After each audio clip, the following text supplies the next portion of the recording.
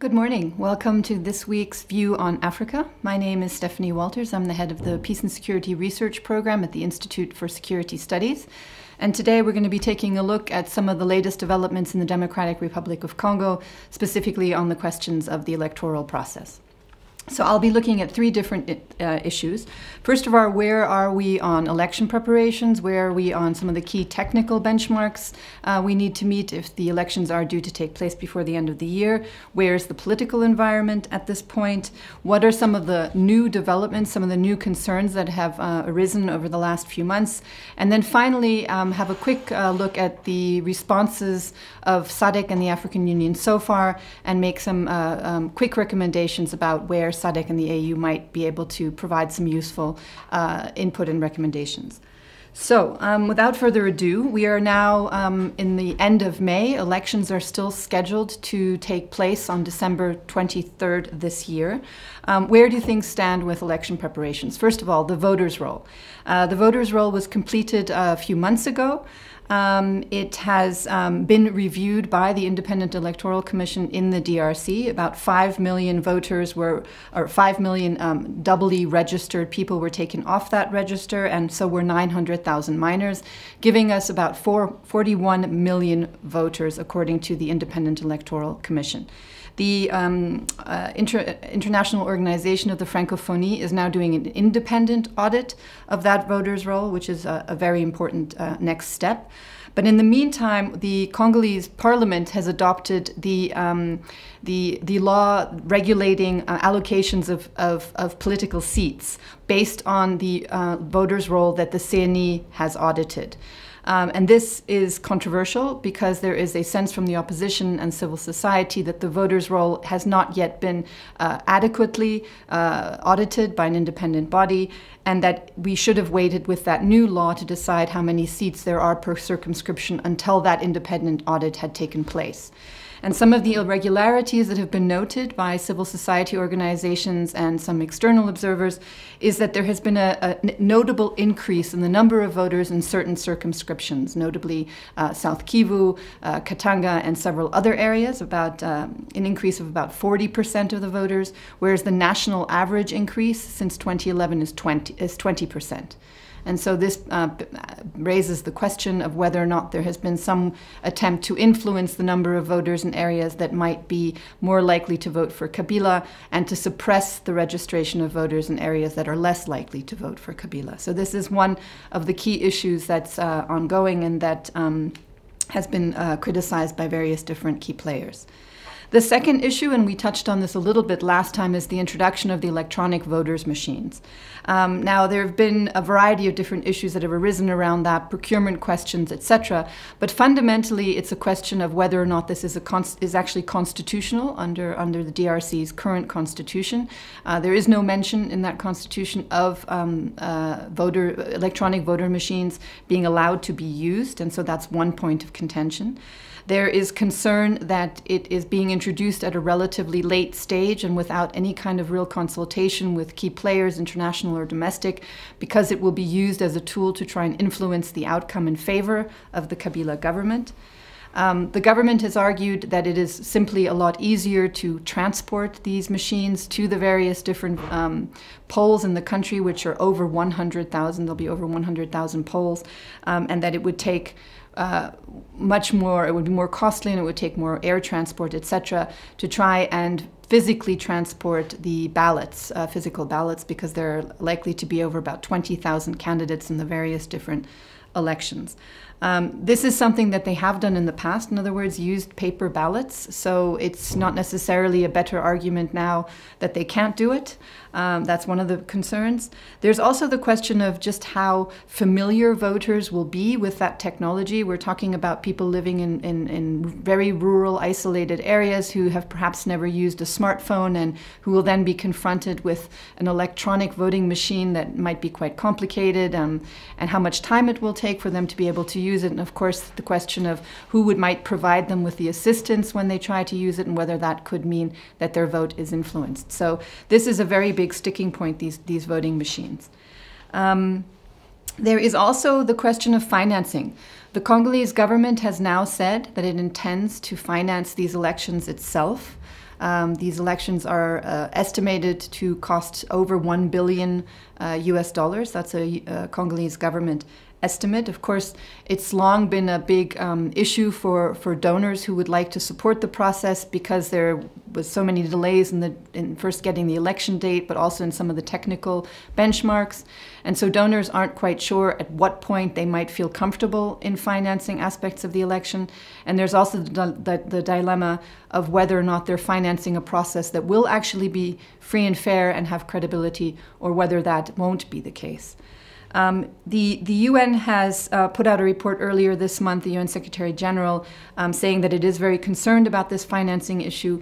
Even if the Congolese government does finance the process, at the moment its disbursals to the Independent Electoral Commission and other bodies associated with the electoral process is much lower than it needs to be. The estimate is that the Congolese government needs to disburse $60 million a month in order for the process to stay on track and to meet the December 23rd deadline. At the moment, it appears to be disbursing an average of about $22 million, so much below what is needed. So concerns there, both about where international donors may provide support and also about the way in which the government is disbursing. So there are other issues with that as well. UNDP is one of the key players. It's meant to provide about $60 million US dollars in support, not all to the Independent Electoral Commission, some of it also to civil society actors and to electoral observers, independent electoral observers. The Congolese government and the UNDP have not been able to find common ground on those issues, with the government not happy about the idea that UNDP funds might go to independent electoral observers. So those funds also at the moment still not having been unblocked. Another issue is that there won't be a diaspora vote. This is something that had been considered and that the Constitution does provide for. But again, the Congolese government making the argument that it's logistically simply too heavy, it's too costly, and opposition parties and civil society responding that it's more likely to have been motivated by the fact that a large percentage of the diaspora is believed to be supporters of opposition groups and not of Kabila. But for now, no diaspora vote. Another big issue in the preparations is the registration of political parties. That has taken place over the last few months. And this is an issue because what we've seen in the last year is how shall I say, a dédoublement, as they say in French, a reproduction of various different political parties. So whereas there used to be one UDPS, there are now 4. Of course, this is an issue when you go to the polls. Which UDPS will be on the ballot? Which UDPS will have that original name? And so it's an opportunity to divide votes for the main opposition parties and to undermine the opposition in general. Now that registration process went to the CNSA, which is the follow-up committee on the implementation of the December 31st political accord in the DRC. Just a reminder that that particular committee was established by the government, essentially. In other words, the government decided which representatives from which opposition parties it would be represented, and so it's not considered to be to have credibility. Many of the parties that are represented are those that are very close to the government. So it's not the independent unifying follow-up committee that was meant to be there. It's highly politicized. So they have now gone through that list and they have made recommendations about which parties are the legitimate parties, led by whom, and which should be allowed to participate in the elections and which should not. Those recommendations have gone to the Minister of the Interior. The Minister of the Interior, Henri Mouva, is a key player. He's the Vice Prime Minister, a key player in the Kabila's inner circle. And so we'll have to see how he chooses to decide which of the key opposition parties are going to be given accreditation to participate in the election. Another big point of contention there. And finally, to the political environment. The political environment in the DRC hasn't changed substantially since the beginning of the year. We still have a ban on political marches and political assembly. We still have key opposition figures in prison. We have crackdowns on human rights observers, on the media. We have a continuing judicial process against one of the main opposition candidates, Moise Katumbi. And more recently, we have Henri Mouva, the Minister of Interior, accusing Moise Katumbi of supporting armed groups in the eastern DRC. So no real change in the political environment there. The UDPS led by Félix Tshisekedi, which is the one that is considered to be the real UDPS, was able to hold a political meeting in May in Kinshasa. And this was, of course, important, but at the same time, Moise Katumbi's party was not allowed to hold a meeting in Lubumbashi. So I think we must see that as the kind of window dressing that the government is now engaged in an attempt to try and deflect criticisms that political freedoms don't exist in the DRC. So I think we must be very careful about interpreting that as a real opening of the political space, which it really isn't. The Comité Laïque Catholique, which is an arm of the Catholic Church that has been heavily involved in protests and political assemblies and organizing marches, also earlier this year, apolitical marches, so under an apolitical banner, has now said that it will return to organizing those kinds of events. It had taken a bit of a hiatus in the last few months, but it has announced that it will resume those activities shortly. This will be the real bellwether for whether or not political freedoms are going to be more tolerated as we head up towards elections. So we have some issues to look at there. Some of the new controversies that have come up and some of the some new concerns.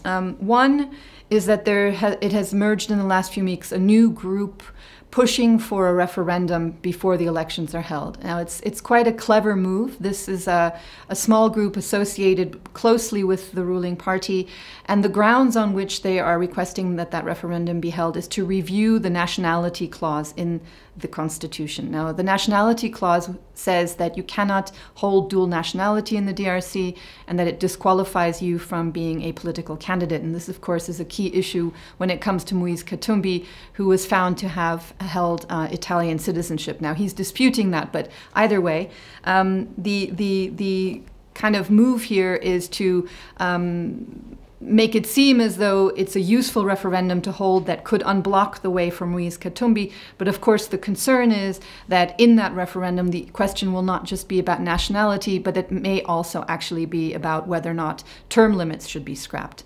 And as we know, that is really the origin of much of what's going on here. There is a 2-term limit in the DRC. It's part of the constitution that was adopted in 2005, and it cannot be amended unless there is a referendum. So that is one of the big concerns that is now starting to emerge. Will the majority try and hold this referendum, and will it try to slip into that referendum some idea or the question of term limits? Now, just a caveat there, it is not that easy to organize a referendum in the DRC. It is essentially the same as holding an election. So I think that to do that in the next 6 months is a very tall order, but it is something that we are watching closely. Another development that may be a way in which the ruling majority may be trying to allow Kabila to run in the next election is related to the recent reconstitution of the Constitutional Court. One judge had passed away, and there was a natural rotation of other judges, whilst 2 judges resigned in protest against politicization of that institution. The Constitutional Court is the highest body in the DRC, highest judicial body, and it will be the one that will be adjudicating any kind of electoral disputes, should there be any arising from the upcoming election. The new appointees are both very close to President Kabila. One in particular, Norbert Nkulu, has worked very closely with Kabila over a number of different years and is close to his cabinet advisor, his chief of staff, and so is certainly someone who's seen as highly political. The Constitutional Court has not been an independent body for some years. There is a structure by which, or a system by which it is meant to, the members of the Constitutional Court are meant to be appointed by the National Assembly and by the presidency to ensure some balance, but that's been largely disrespected, and of course there's a majority of the ruling party in parliament as well. The idea, or the concern with this particular appointment is that there may be an attempt that to submit to the court a review of whether or not the constitutional amendment which took place before the 2011 election and which changed the requirements for, which scrapped essentially a runoff requirement in the event of less than a 2/3 majority, whether that amendment means that the 2011 election was the first time that Kabila received a mandate, and that in fact he is due for a second mandate. So it's a manipulation of the legal texts, and it would then be submitted to a politicized constitutional court, which might rubber stamp it. And so that is the other big concern that has arisen recently. We can't assess whether either of these are likely or how likely either of them are, but it's certainly something that we're watching very closely. We've seen it since about 2013, a number of different attempts coming from the ruling elite to try and change these texts that limit this mandate. So I think we can't rule out that this might be one of the avenues that might still be sought before the election is held.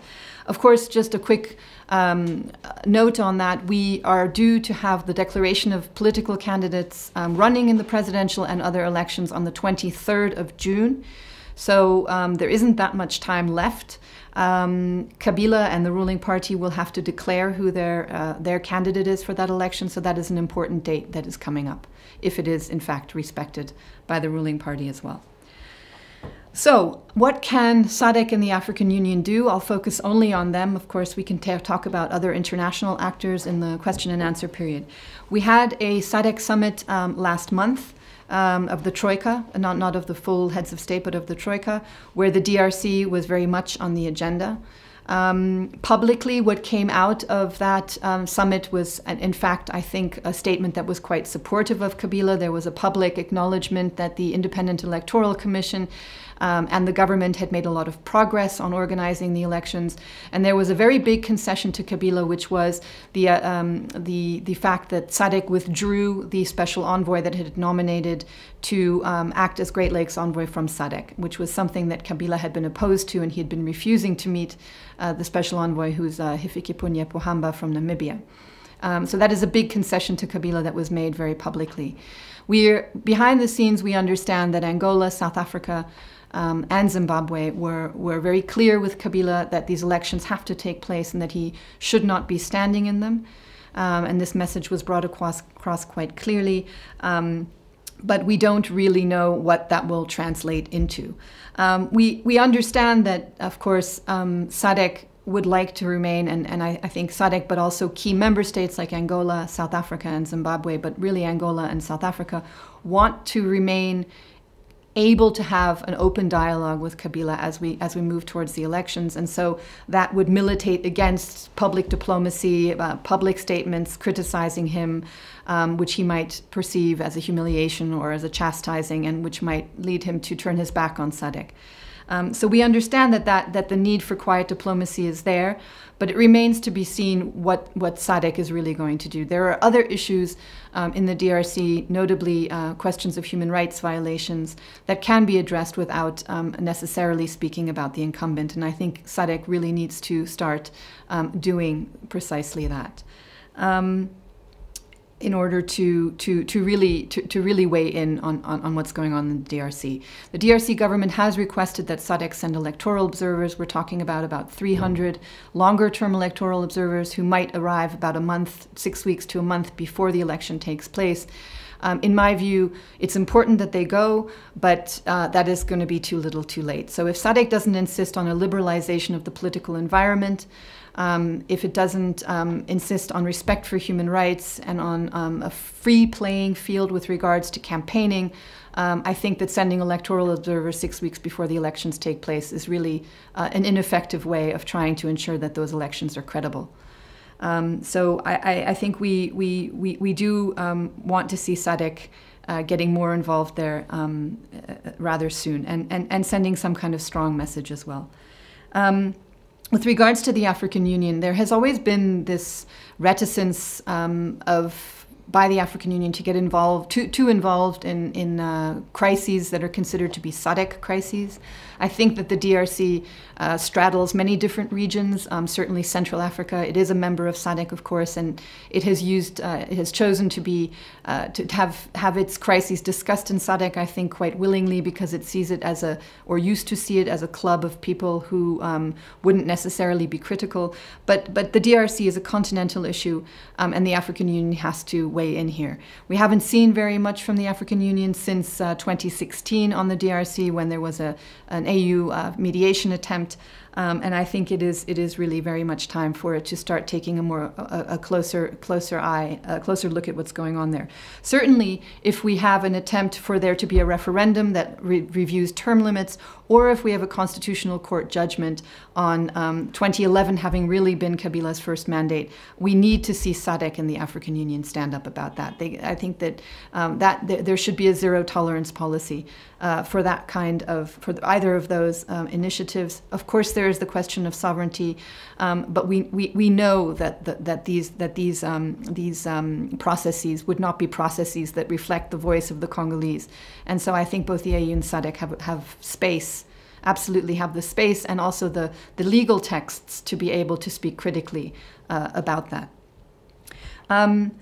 I want to end there, but I do want to do just one thing, which is show a video that has been released in the last few weeks by the Kabila government.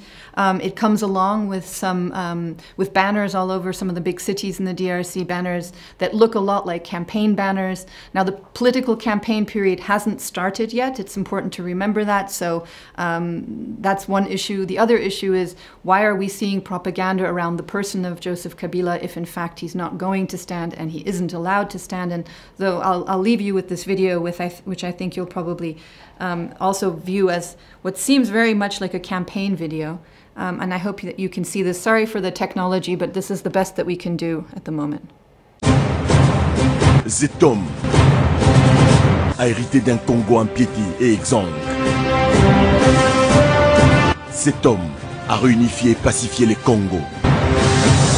Cet homme a refondé l'État en lui donnant une nouvelle constitution et des institutions stables. Cet homme garantit la démocratie effective au Congo. Plus de 600 partis politiques, 2000 associations et syndicats, 400 radios et télévisions, 2000 titres de journaux dans une expression libre. Cet homme a réhabilité et construit les infrastructures.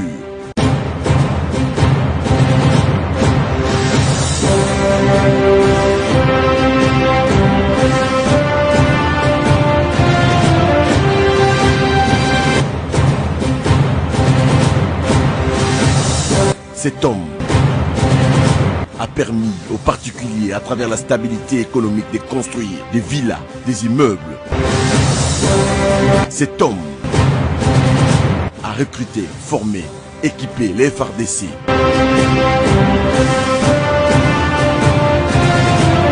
Aujourd'hui 10e armée d'Afrique. Cet homme est en train de doter les pays des infrastructures dignes d'un grand pays au cœur de l'Afrique. Cet homme a rendu hommage à nos artistes. Cet homme est indispensable pour les Congos.